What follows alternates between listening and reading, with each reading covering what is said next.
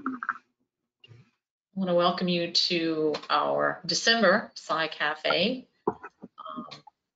The Apalachicola National Estuarine Research Reserve hosts a monthly SciCafe, the fourth Thursday of the month from 3 to 4, and about the science that's going on in and around Apalachicola Bay.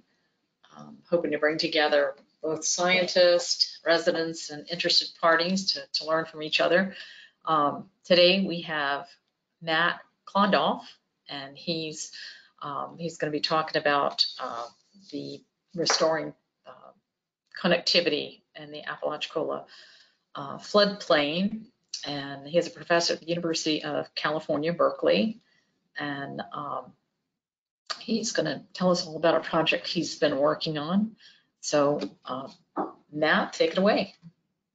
Great. Thanks so much. Appreciate the invitation to speak. And I'm just to start off saying I'm a big fan of the Apalachicola River and the whole landscape in the region.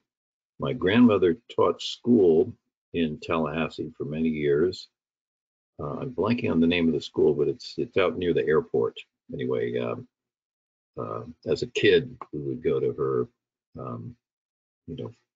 like 4th or 5th grade class, and we were like a couple years younger, and it was very exciting.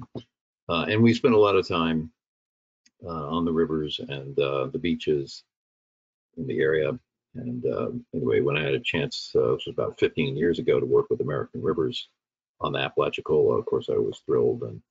And the project, the work on the Apalachicola has evolved over time. And we'll talk about our work that we're doing now with the Riverkeeper and a really great team of scientists that working together.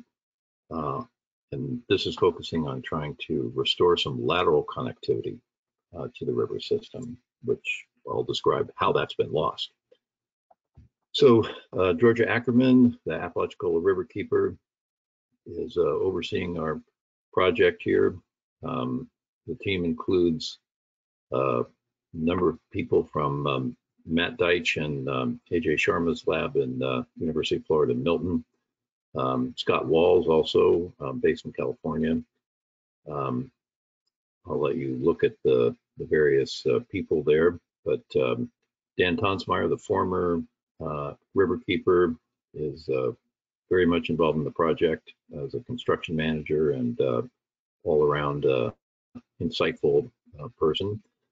Ken Jones, our amazing project manager, and we're supported by Mike Gangloff, Andrew Gannon, both biologists, bringing in some great insights, and Melissa Samet from the National Wildlife Foundation, who's been guiding much of this for years.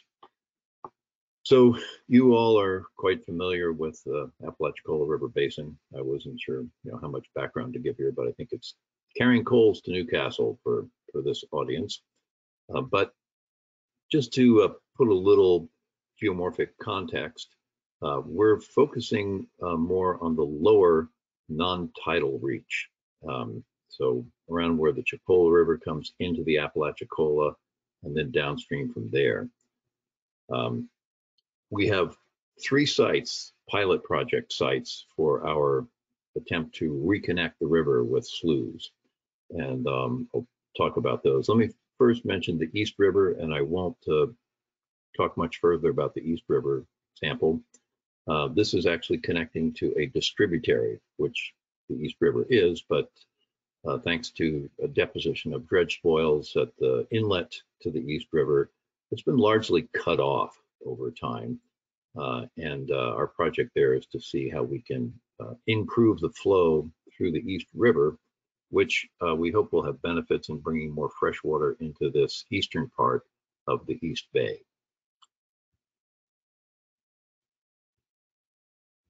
And then I'll focus mostly on Douglas Slough and Spider Slough when we talk, especially Spider Slough, which is a place of exceptional importance, I think, in terms of how the processes work. So in many ways, the Apalachicola is a classic meandering floodplain river. It well-developed meander patterns.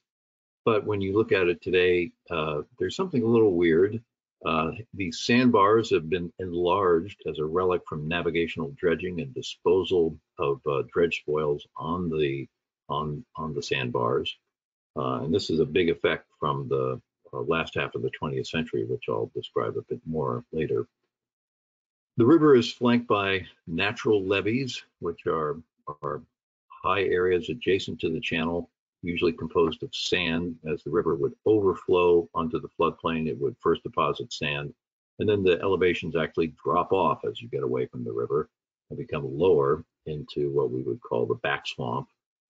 And it's these areas, these low-lying areas away from the river, sloughs, and just generally low-lying swamps, back swamp, where you have the swamp trees, the classic swamp trees, tupelo cypress. And these are, I'll just mention that these are maintained by having inundation in the late spring and early summer. And we'll look at what some of the impacts have been from alterations in the flow regime. The Apalachicola is a wonderful example of a very productive floodplain system. And, there's lots of literature on this, sites in the tropics and areas in like the Flathead River in Montana. The literature is full of examples of well-connected river systems and those have been disconnected. But we have a great opportunity on the Apalachicola to enhance these interactions between floodplain water bodies, sloughs and oxbow lakes, and the main channel. And of course, there's always connections through the shallow groundwater, but in many cases, restoring the surface water connection has a lot of ecological benefits. When we think about river connectivity, usually in three dimensions: the longitudinal, lateral, and vertical. And here the lateral connectivity between channel and floodplain and channel and slough is really critical. And that also is largely what controls the vertical connectivity, the high groundwater levels that we like to see in floodplains and the areas adjacent to the river. We look at the Apalachicola River system. If we look at the main stem only and think of the main stem only, we're really missing most of the story. There are many sloughs in the floodplain. So this gray area is the floodplain, but you see all these channels in addition to the main stem. In fact, these connected sloughs have a combined length of over 300 miles compared to 106 miles for the main stem.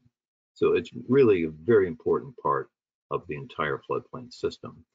And looking at how some of these sloughs are configured on the landscape, it's really, if you're a local, you know your way around, but it can be quite confusing otherwise. It's certainly not like the grid of a city street. It's very complex, and you can even have a reversal of flow directions. Helen Light has worked a great deal on the Apalachicola River. I'm sure pretty much everybody on this call would know Helen's work. She came up with the term loop streams for many of these. These are streams that they flow out of the main river. They follow some kind of circuitous path. They might join with other sloughs, and then they come back into the river. So they're not distributaries exactly. They're coming back. So loop streams is a great term for them. And the whole system can be quite complex, as we look at it closely. And well, there are many things to say about this system. I want to talk about some of the key human impacts as a background to what we're trying to do and what little part we're trying to restore and improve. First, the flows from upstream from the ACF basin have been reduced. And then Woodruff Dam itself has altered flow patterns in a smaller way, but still important way.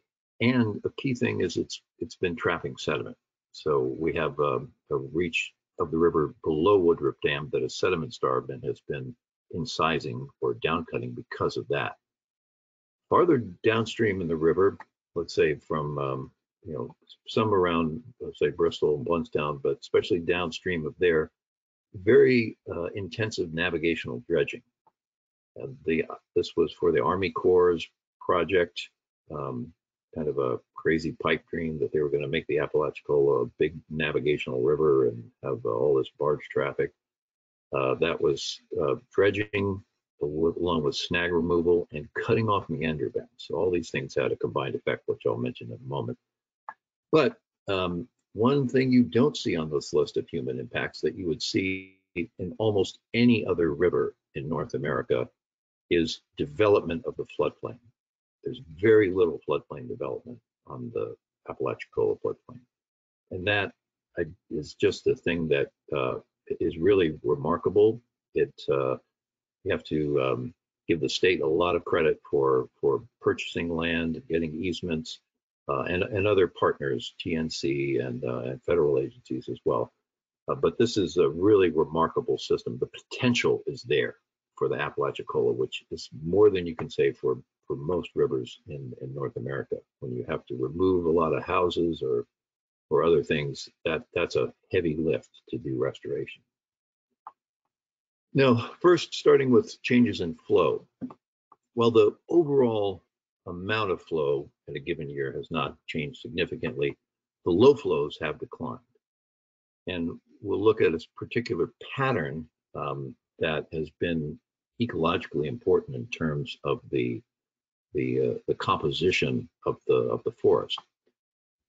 These are two plots, hydrographs for water year 1941 and 2011 as representative of the period before the big alterations and afterwards. And the big alterations are due to increased use of water for agriculture with the onset of center pivot irrigation, especially in the Flint River Basin. So crops that were formerly rain-fed, they began planting things that required this irrigated water. And then of course, more urban use, city of Atlanta and so on. And then this is further exacerbated by the patterns of storage in the core dams. So what we would see in 1941 as an example is that as you get the recession flow from the high winter flows, you would have a period of low flow typically in June, July, but by August, the flows would come back up. There would be some rains and the flows would recover. But what we're seeing today is that the flows are not recovering in many cases or not for a much longer time.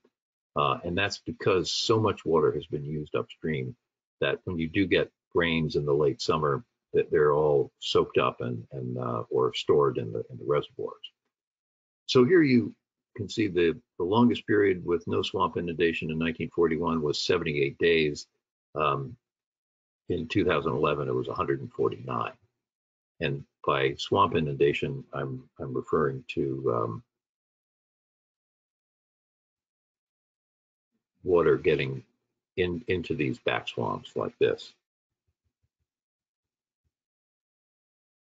Okay, so these periods of low flow have become longer. That has significant ecological implications, as I'll talk about more later. John Tracy, part of our team, developed a plot here showing his threshold for tupelo seedling survival. I think this was an assumption that they could handle 60 days of a desiccation, but not more. And this is basically showing the number of consecutive days in each year that you had no flow in the swamps.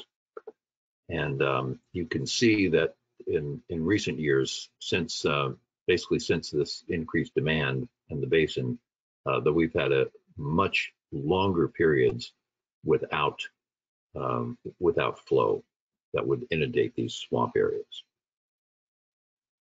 Another big impact was the failed navigation project. Dredging for navigation starting in the 50s really, and going through the 1990s. This project saw very modest navigational and economic benefits, but huge environmental impacts. This was the Army Corps Chief's letter to this to Congress, basically saying, yes, we should do this project. It was from 1939. Of course, things got delayed a bit. We were diverted by a big war, but by the late 50s, they were ready to go. The dams were built or being built, and they started dredging the channel. Now, the idea was to have a 9-foot deep channel in the bed of the Apalachicola River, a 9-foot deep channel in loose sand. Now, this would be a case in which they could have hired my 7-year-old as a consultant, and I think, we would have figured out that these walls were going to collapse, which is what happened. And you had instability in the river system, which I'll talk about in a second. But I want to emphasize that the impacts from this were concentrated in the period of the 1960s through the 90s. Basically, since about 2000, there hasn't been dredging. And so these are impacts for which the river has had some time to recover. And when we think about the sustainability of the projects that we're starting now, I think that's a really important thing to come back to. What are some of the impacts of this navigation project? Well, dredging, as I mentioned, in the attempt to sustain a 9-foot deep navigational channel. Also, meander bends were cut off to straighten the river, improve the flow for navigational purposes. Snags, there were a lot of snags in the river. And if you look at this, this is the number of obstructions removed per year. So in this year, which was somewhere in the 60s, maybe 68, they removed something like 15,000 obstructions, which mostly would be logs. So this was very intensely done during this period. And these are the dredge quantities for this period, again, up to about 2000.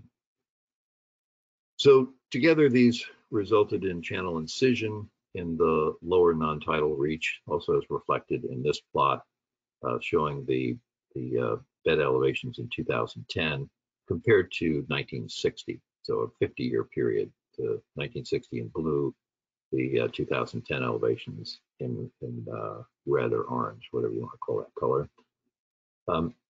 Now, in addition to the lowered bed elevations, this channel instability caused bank erosion and channel widening. The average channel width in the lower non-tidal reach increased from 390 feet in 1941 to 460 feet in 1999. So that's it's not doubling or anything like that, but it's a significant increase. And the result of the lowered bed, the widened channel, was that the river channel could convey more water before it would come up and overflow. So for the same flow, the river level was lower. And that had serious implications for inundating the floodplain and keeping the floodplain moist. Now that's for an effect for the same flow. Compound that by reduced flows from upstream, and then you see some impacts. Another big kind of category of impact from the dredging was the disposal of the dredge spoils. And this is a LiDAR image where you can see some of these unnatural looking features, which are old dredge spoil deposits. And of course, if you've spent any time on the river, you've no doubt seen the famous Sand Mountain. What you don't see when you're on the river, because it's hidden by this forest, is Site 39, which is sort of its cousin, not quite as big, but pretty close.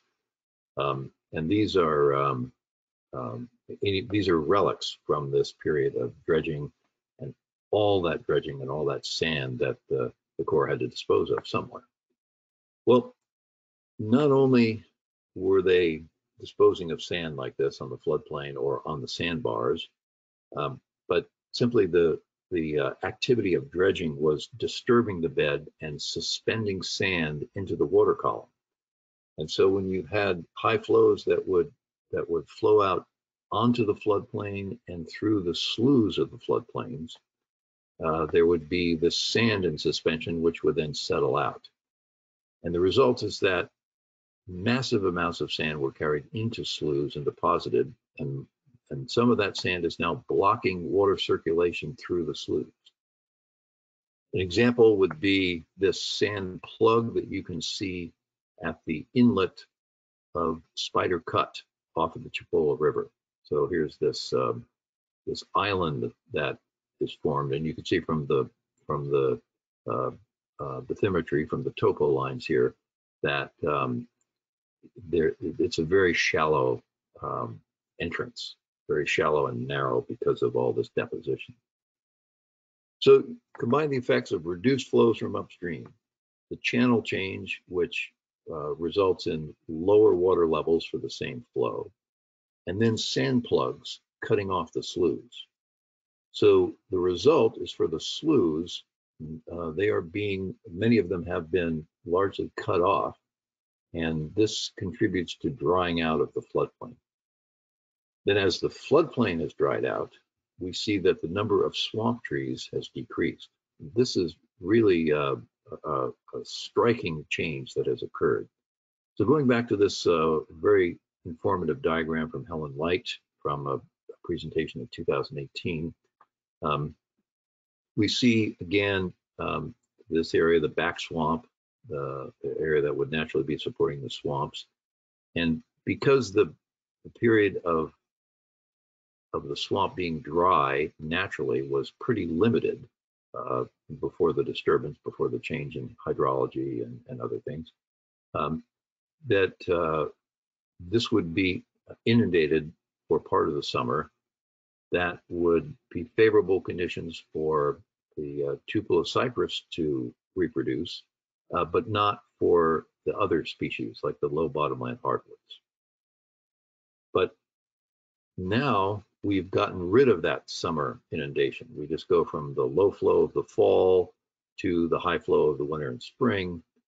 And during the late summer, during the late spring and summer, this is now exposed and dried out, which discourages tupelo cypress from reproducing, and it allows low bottomland hardwood species to invade.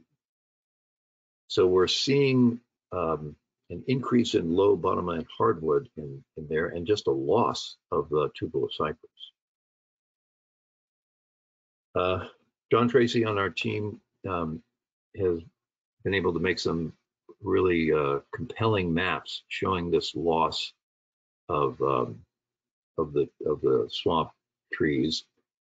He's used the seasonality index approach pioneered by Cecilia et al. 2016. And it's based on the ratios of the NDVI values from winter, when you have no leaves, to summer, when you do have leaves. So those of you who are familiar with working with remote sensing, you will know about NDVI values. For those of us who don't use this frequently, it's basically a measure of reflectance, and it has certain characteristics. And the key thing about this ratio, which I think is great, is by looking at both the summer and the winter values, it's possible to come up with this ratio, and the ratios are distinctive for the different vegetation communities. For swamp hardwoods, in this case, the gray circles, or alluvial hardwoods, which would be low bottomland hardwoods, or coniferous. So John's been able to go back, and one good thing about this is what you need to do this index, you have even from some of the older Landsat imagery. So going back to the 1984 Landsat imagery, he's able to make this calculation and therefore classify the vegetation as being tupelo cypress, the purple or violet, and tupulocypress mixed with bottomland hardwood, which is in the green, and then the gray is mixed bottomland hardwood. So this would be the higher elevation areas on the what we call the natural levee and some of these probably splay deposits, and then you get into the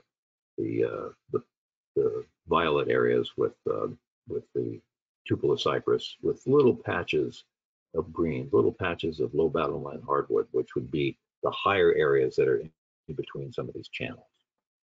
So that was the situation in 1984. And one great thing about this, it agrees very, very well with the mapping that Helen Light did from that period. So we have quite a bit of confidence in this method. Now, what gets scary is when we then do the same classification using the same bands on Landsat today. 2021, we see much of this has turned green, meaning it is now mixed with low bottomland hardwood. And you also see an expansion of the low bottomland hardwood up here. Altogether, this has shown a replacement of tupulocypress by low bottomland hardwood, also a reduction in the total number of trees, a reduction in the total biomass. We've created these places now that are too dry for the swamp species. They don't work that well for tupulocypress anymore because of the extended period of desiccation. And they're still a little too wet for bottomland hardwoods. The bottomland hardwoods are invading, but it's not their ideal habitat because of the periodic flooding. So it's a mixture, but we have lost actually in the number of trees. Put these two maps side by side, just a bit easier to do the comparison between 1984 and 2021. It's sobering. Now, I'll just point out that what's outlined here is the basin of logjam slough, or the area in which the water that comes out via logjam slough, where that splits up. So what we see is that these sloughs tend to bifurcate, and they'll often join with other sloughs. So our question was, can we improve the flow through the sloughs that are now blocked by sand deposits? So we were, this was consistent with some of the Northwest Florida Water Management District objectives, and we focused on these sites, Douglas Slough and Spider Cut, and I mentioned East River before, but I'll focus on these two right now. And really the idea is to improve the lateral and longitudinal connectivity through the slough network by our project. And what we have today is river waters flow from the, they flow through the Douglas Slough from the Apalachicola to the Chipola, and then from the Chipola, they flow through Spider's Cut into the, you could say, the upper reaches of the Brothers River drainage. So this is all low floodplain, but most of this water eventually will get picked up by the Brothers River and carried downstream. And in the course of it, it will be bringing water to important stands of tupulocypress forest. So how to improve the connection of these sloughs with the main river? Well, we originally were thinking primarily in terms of removing the sand deposits that were artificially in place there because of the excess sand load during the dredging period. But before we could actually get going on the project, Hurricane Michael came along and caused extensive tree blowdown of the sloughs. This was, not what we had planned on, but it was clear that some of this material had to be removed to improve the ability of water to flow through the sloughs. So for the Douglas Slough system, we had this tremendous blowdown throughout the system, tree fall from Hurricane Michael affecting the entire length of these sloughs. But in the case of Douglas Slough, sand deposits were really severe only in the upper reaches. So we adapted our approach here. We'll be removing sand deposits here, assuming that everything falls into place. These essentially plugs that are stopping up the inflow. But then throughout the rest of the system, we've been selectively removing wood to improve the ability of the sloughs to drain and to flow.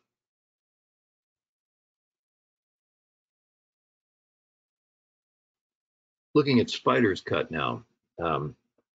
Spider's Cut is really important for, well, here you see the area influenced by Spider's Cut, but really important for feeding the Brothers River. So it's kind of a continuous train of where the water would go from Chipola down through this part of the floodplain of Spider's Cut into the Brothers River. And here I want to just show, in the earlier slide showing the change in vegetation, we had the outline of logjam slough here, and that's in orange. In red is Spider's Cut, and then in blue is Little Spider's Cut. And you can see they overlap. They're like these systems of bifurcating systems with multiple distributaries, you could say, through here. Although of course all these things come back together. So that's the area we're looking at. And again, very important for bringing water into this massive low-lying floodplain that then feeds the Brothers River. Now, what we find is in Spider's Cut, unlike Douglas Slough, which had sand deposits concentrated mostly near the inlet, in Spider's Cut, we have sand deposits throughout, quite some distance downstream. And here we're standing on a deposit that's about a mile into the system. And this is the deposit at the plug, which you can see that the one thing you can see from this photograph is the way willows have established on these deposits. And that's very typical. All these artificial deposits from the dredging in the 60s and 70s and 80s and 90s are vegetated by willow, and that of course makes them more stable as they are, and now that'll be something that has to be removed when we clean out these plugs. Let's see. Okay, all right. So that's right. I switched this to a PDF, so there's no time-lapse imagery of this, but that's a view in the upper Spider's Cut. And this is a site. Again, it's quite a ways in. We call it the racetrack. But when you're there at low flows, you see it's completely plugged with sand. And we're looking at least several feet of sand deposited here, which we know from our cores. But we could ask the question, where does all this sand come from? Good question indeed. Matt Deitch's lab, we've collected and analyzed 23 sediment cores from spiders, and all the cores were essentially pure sand.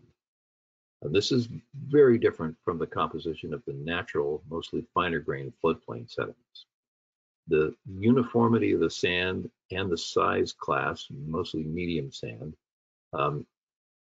it marks it as having come from the navigational dredging. So this is sand that was suspended into the water column by all this disturbance, and then carried by the currents into the floodplain and into the floodplain sloughs.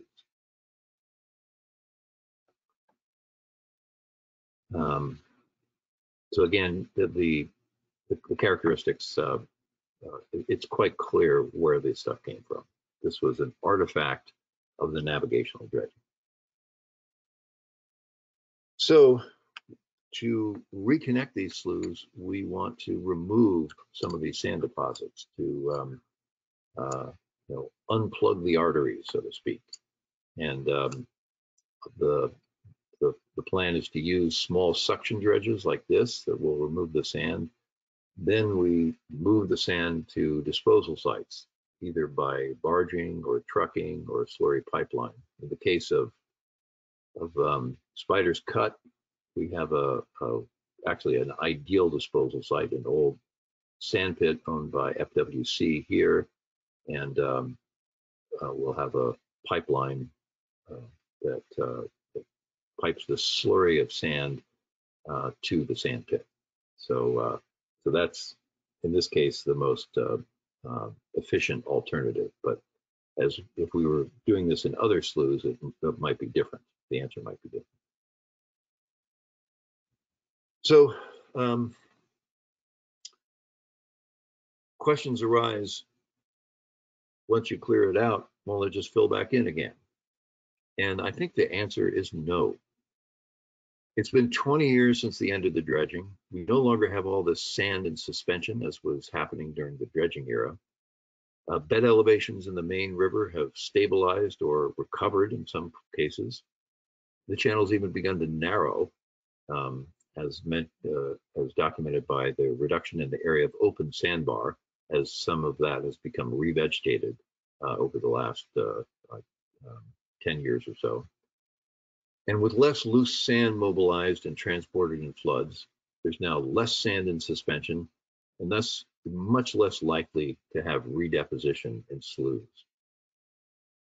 Prior research has shown that as the river stage drops and these sloughs become disconnected, the water quality deteriorates rapidly. The DO levels go down, it becomes stagnant and anoxic.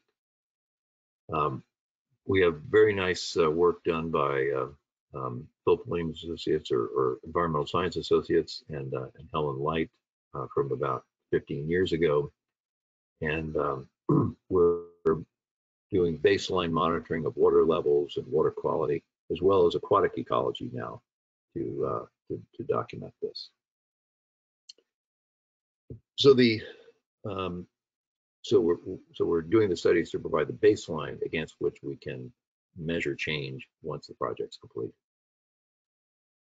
So when we think about the prospects for recovery and restoration, the Apalachicola offers a unique opportunity. First, the extraordinary extent of its protected floodplain, with over 80% of the floodplain in conservation, either owned or in easement.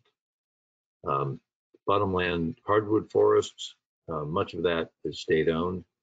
Of the swamp forest, the cypress tupelo, the majority of that is state-owned. And as long as we can preserve that so that it can reproduce and maintain itself, here we have a really unique potential for ecological restoration through the restoration of channel processes. And again, in the long run, we really need restoration of flows from the upstream basin, probably stabilization of some of the dredge spoil deposits that are still actively eroding, and then opening up of the sloughs. As part of our study, we are looking ahead to evaluate some other sloughs in the system as possible candidates for reconnection with the river. Again, with over 300 miles of sloughs, there are many potential candidates out there. We're trying to use these criteria for prioritizing the slough restoration, that the area of the slough, the area that the slough would potentially wet, in other words, what is the area of influence of the slough in which it could help to restore the hydrology, and the cost benefit. Of course, the ideal project is low cost intervention that would result in large areas being restored. Areas where minimal dredging can occur at the head of the slough, thereby reintroducing flow, and where you don't have to dredge the entire slough. Douglas Slough being an example of that.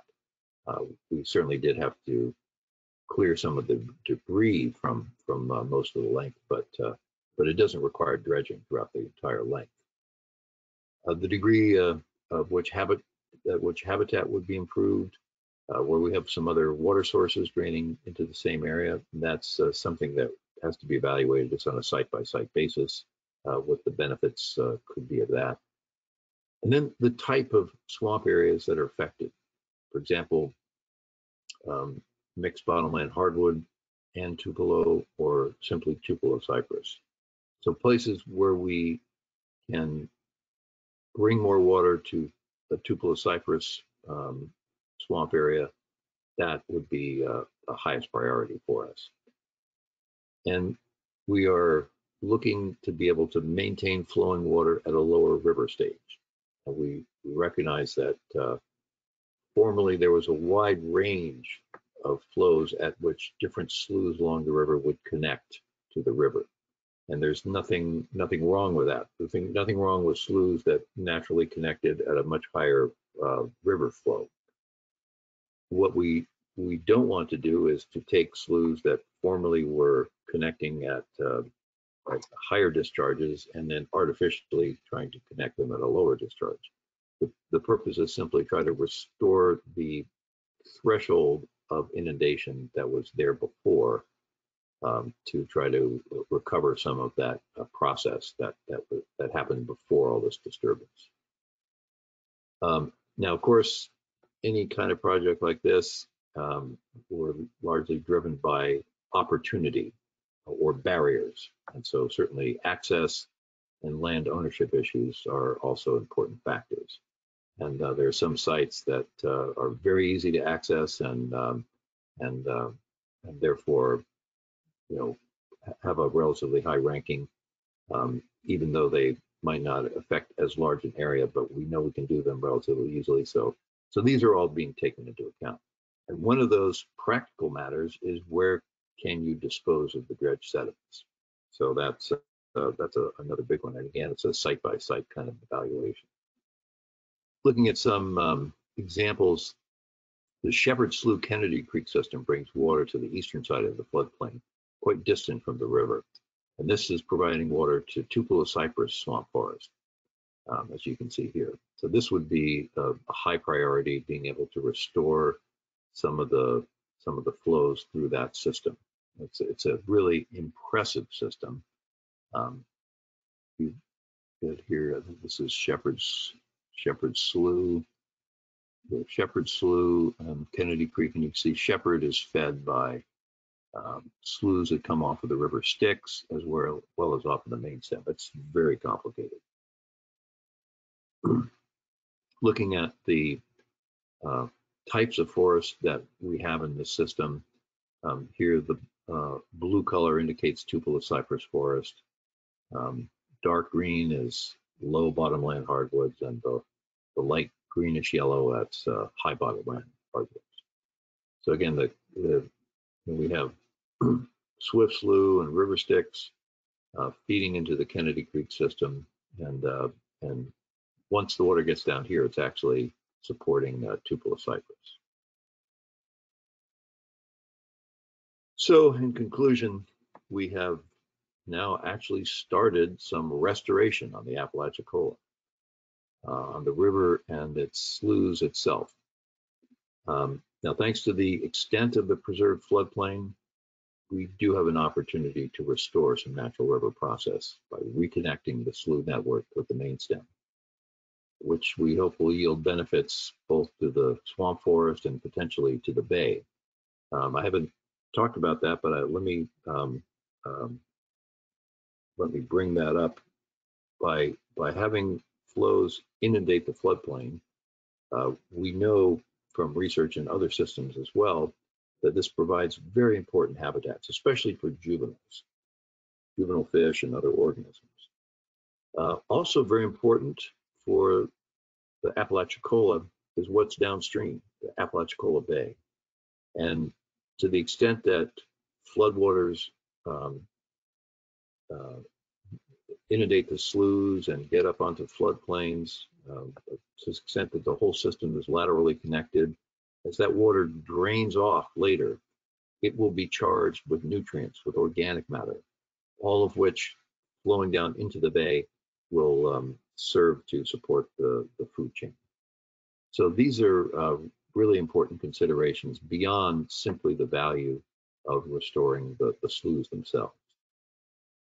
And our focus is really reconnecting some of these sloughs that used to connect with the main river at relatively low flows, the lower end of the flow spectrum. And it's that we're focused on trying to restore. I've given you a indication of some of the monitoring, although I realized I left out a couple of key slides that I was going to put in there. But we have groundwater wells in the transects across Spider's Cut, for example. We have detailed topographic surveys. We have water quality monitors out in a number of places. So we should be able to monitor pretty well and measure pretty well the effects of reconnecting these sloughs. But if we go ahead and do the project and we discover that things are not working out as anticipated, we're proposing this as an adaptive management approach. We would propose to recalibrate, modify the approach based on what we learned. This is not sort of standard practice at this point. So we have to treat it as experimental and take advantage of the opportunities to learn and improve. So thanks for your attention. Happy to take any questions. Alicia's looking to see if we have any questions. We have one from Jenna Harper. She said, "Great talk. I was able to go out with Georgia and Ken recently to see these sites. They indicated that they had received a lot of positive feedback from the locals about the slough restoration projects. Is that something that could be captured formally and used to support additional funding opportunities?" Yeah, that's I think that is really important. In this case, the human ecology aligns with the river ecology, in that restoring the circulation through these is beneficial, not just to the organisms, but to the people who would be catching these organisms and things like that. So for fishing and hunting and even just accessing things like beehives, having the sloughs more open is a real benefit. That is a good question about how we're capturing that. That is a question I would let Dan or Georgia answer better. But both of them have done a lot of outreach with the community, and actually we've been having meetings with community members who really know these areas, and that's been hugely helpful in understanding how the systems worked and where the impacts are today.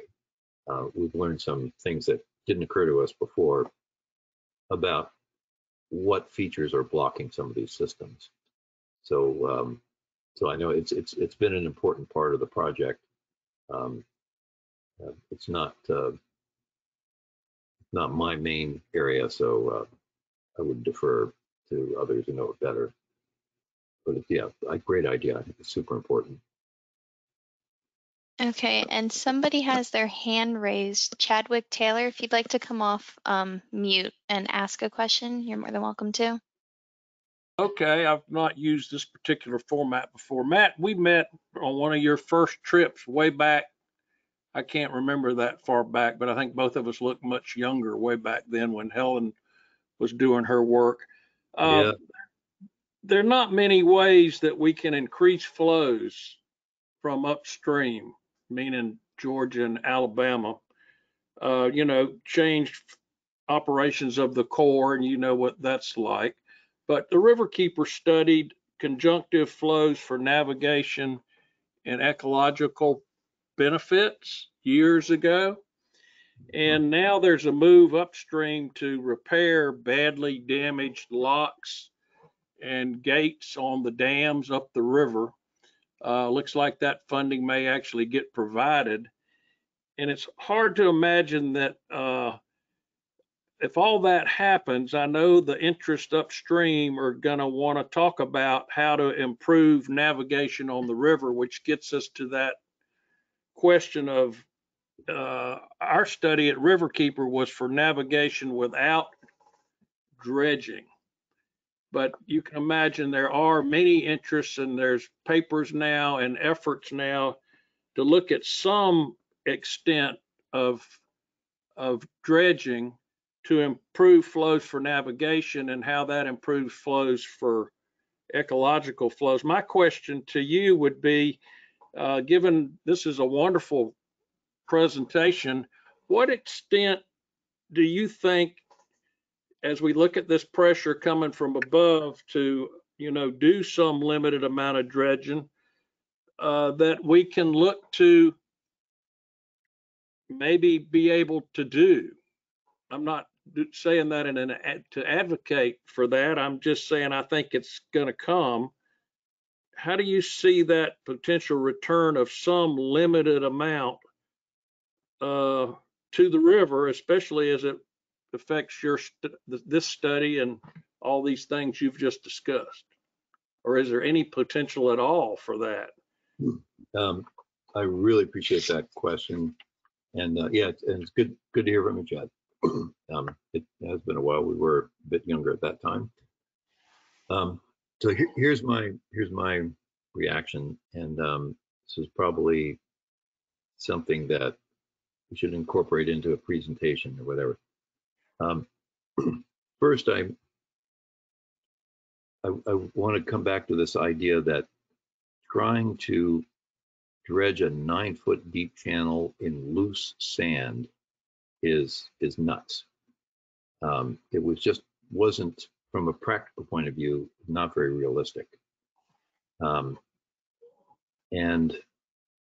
I think they wound up with a shallower river, a much harder river to navigate through because of the instability, and they got regressive erosion from this deep channel that they were cutting. It would erode regressively towards the margins, and then the banks would collapse and the whole thing would widen, and you wound up with this very wide, very shallow channel, shallower than it was before. And I think if that interaction were better understood, I think it's a real cautionary tale for this idea that you can go in and dredge and have it come out the way you want. I'm also reminded of a patent that a lawyer in Illinois named Abraham Lincoln got in something like 1850. And it was a patent for a way that you would have these sort of air-filled pontoons on the side of a boat. And when the boat came to a shoal in the river, that these pontoons could be forced down and they would float the boat up higher. The boat would go over this part of this shallow part of the river, and when it reached the deeper water again, you bring the pontoons up and the boat sinks back down. It's to me a brilliant example of modifying how you get around, but respecting the geomorphology of the river. And I would, it'd be fine with me to have some more boats on the river, including some bigger ones like that, but that they would just be operating when the flows are high enough to get over these shallow areas. That would be my reaction. As soon as we start digging into the river, I think it's going to be counterproductive, just from a point of view of geomorphic process and the likely response of the channel. Hope that is a useful answer. It's a wonderful answer. Thank you. No, thanks for the question. Okay, I don't see any more questions. Well, thank you so much. It was a wonderful talk. We really appreciate you presenting your information. And this webinar has been recorded and will be available on our Apalachicola website. Thank you. And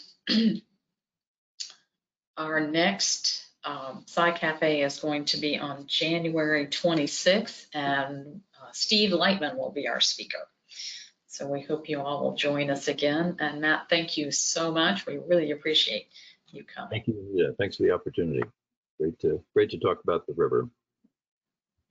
Look forward to talking to you again. All right. Thank you.